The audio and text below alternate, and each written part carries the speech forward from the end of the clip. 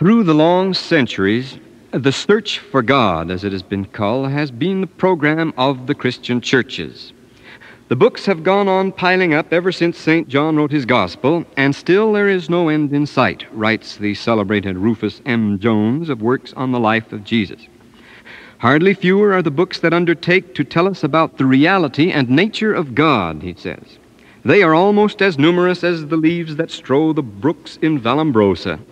There is certainly no slacking of interest in this supreme quest." End of quote.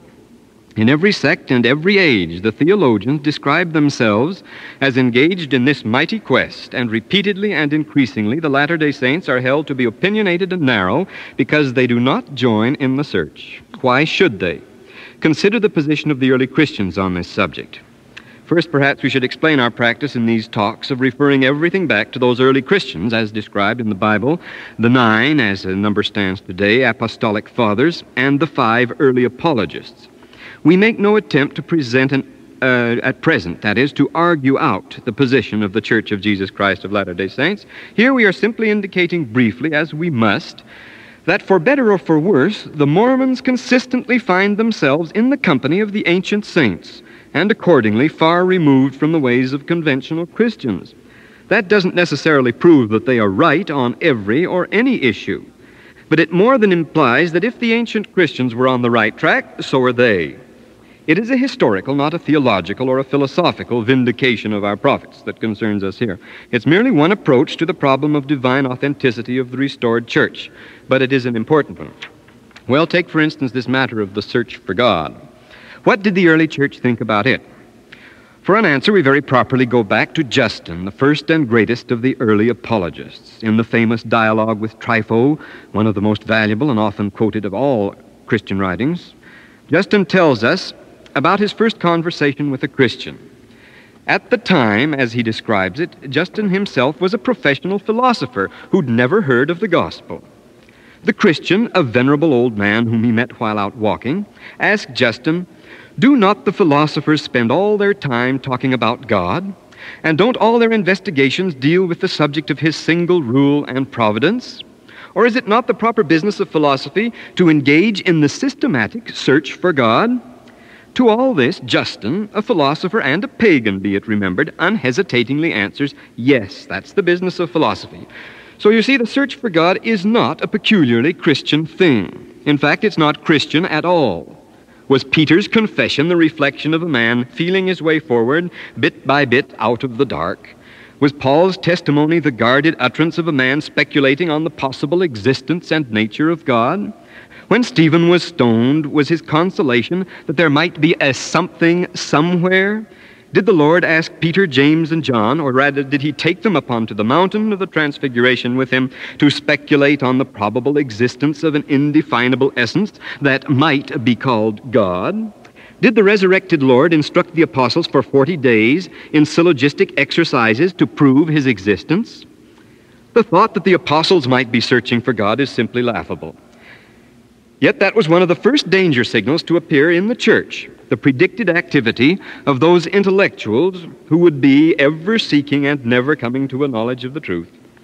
Already at the end of the first century, Ignatius of Antioch writes to the Trallians, "There are some Christ betrayers bearing about the name of Christ in deceit and corrupting the word of gospel.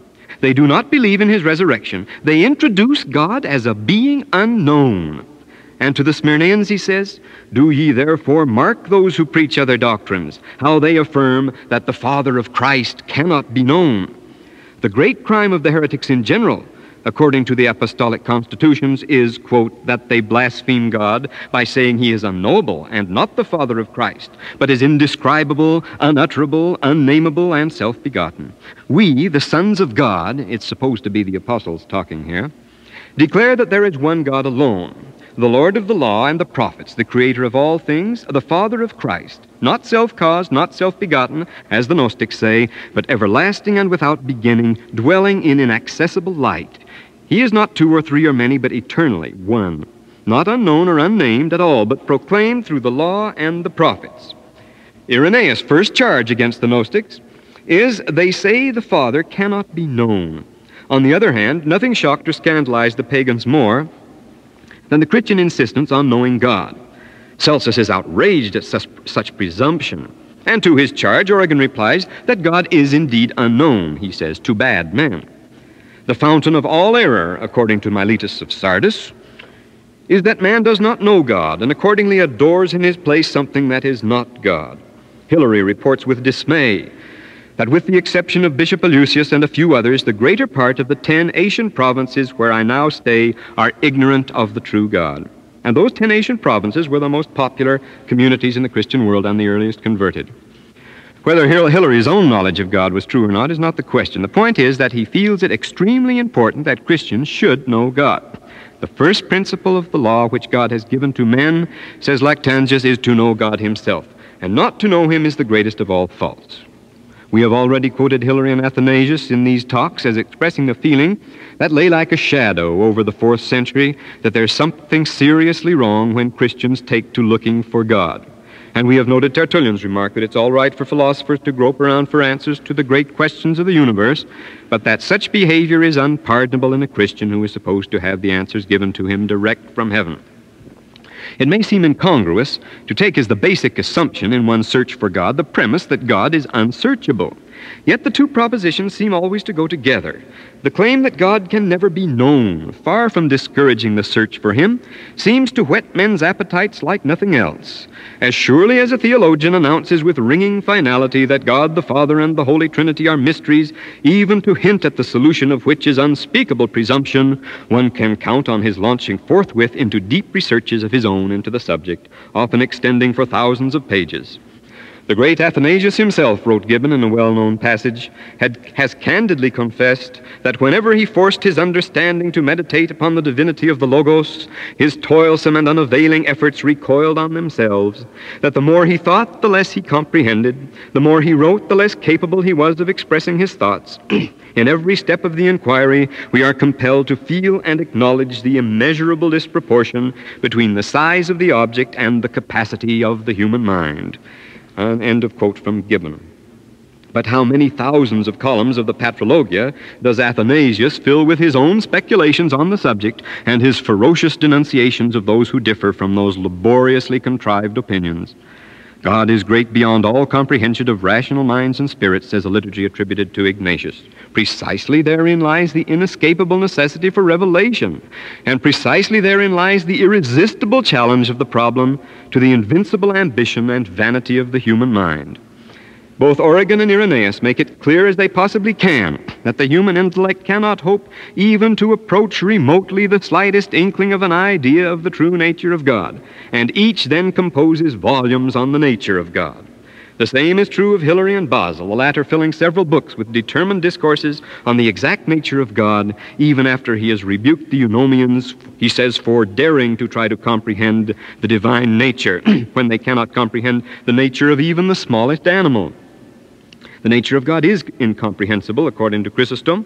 Not only his substance, his ousia alone, but his Sophia, his wisdom is incomprehensible, even to the prophets. He is not to be compared even to the supernal virtues or to anything else. It is crime and folly to presume curiously to explore his nature. He is incomprehensible even to the angels, and so forth. So what does Chrysostom do but devote the greater part of 17 volumes of the Patrologia to exploring and describing the nature of God? The scholastic theologians were the worst offenders in this thing. But we will skip then to come down to the present, when Bishop Buchberger, in a new German Catholic lexicon of theology, declares the official position of his church, quote, God cannot be seen but only known through the intellect. An adequate knowledge of God is impossible for us, since God is incomprehensible, unbegreiflich. He then launches into a very long and interesting discourse on the various philosophical ways by which one must seek to comprehend God. We cannot, in view of this, be angry with Mr. J.B.S. Haldane, the great British biologist, when he writes, it is also noteworthy that the God of Christianity is far more mysterious and self-contradictory than those of other religions. Though we believe he might temper the charge if we look more closely at the vagaries of the Muslim theologians. Your solution, writes Mr. Haldane to a worthy opponent who is defending conventional Christian ideas of God, is to take all these contradictions, or so many of them as you can, and solve them by the hypothesis of a being who is at once self-explanatory and utterly mysterious, out of time but everywhere in space, three yet one, and so on. No wonder such a being is incomprehensible, says Haldane. It is incomprehensible because it is self-contradictory.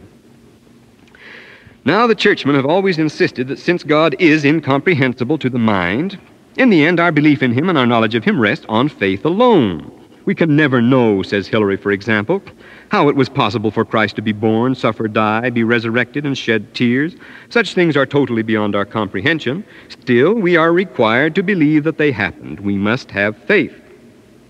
There is no use, says Chrysostom, knocking ourselves out, polyprogmeniste, trying to comprehend these things, these mysteries, since they are incomprehensible.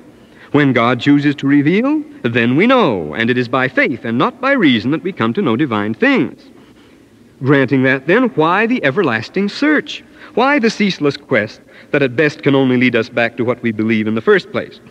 Almost every great intellectual search for God begins, significantly enough, with an apology for the undertaking. We are told that this investigation is not being undertaken because the church requires it. Heaven forbid. How could a church claiming to have true revealed religion admit for a moment that it was actually dependent on philosophy for its knowledge of God?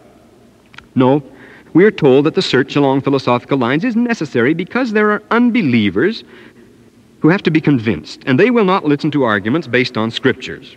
It's further explained that even professing believers may derive real benefit from a discipline by which, according to a famous formula, the true religion is rendered more efficacious, is nourished, defended, and strengthened. Philosophy is not necessary, you understand, but it is a real help. One cannot help asking at this point, does the revealed truth require any such help at all? One of the great hallmarks of truth, as Milton teaches us, is that it can defend itself. It needs no special pleading, let alone battalions of technically trained experts to render it effective. If men do not accept the gospel as it stands, there is no profit in dressing it up to make it more appetizing. If they hear not Moses and the prophets, said the Lord, neither will they be persuaded though one rose from the dead. The gospel needs no adorning, to use St. Augustine's word. If it is the supreme truth, it cannot possibly be helped out, but only harmed by officious activities and extraneous ornaments of professional pleaders and skillful salesmen. What about the missionaries, you ask? An excellent case in point. In ancient as in modern times, the missionaries of the church have impressed the world before everything by their notorious lack of any special training or talent. To survive in such hands, the gospel must be its own advocate, and it is. It can safely be trusted to delivery by the weak and unprepossessing. Only when men are entirely without pretense, even when that means being without education or polish, can the Holy Ghost speak for itself. No, that is an unconvincing argument that the heathen must be impressed and the believers reassured by the offices of philosophy. But the commonest defense of the intellectual quest for God is that it was forced on the church as a necessary tool with which to meet the onslaught of learned pagans. The world had to be met with its own weapons. Fire fought with fire. But the early Christians had fought fire with water, not fire. Do not try to meet the world on its own grounds, the apostolic fathers had advised the saints. Its weapons are not our weapons.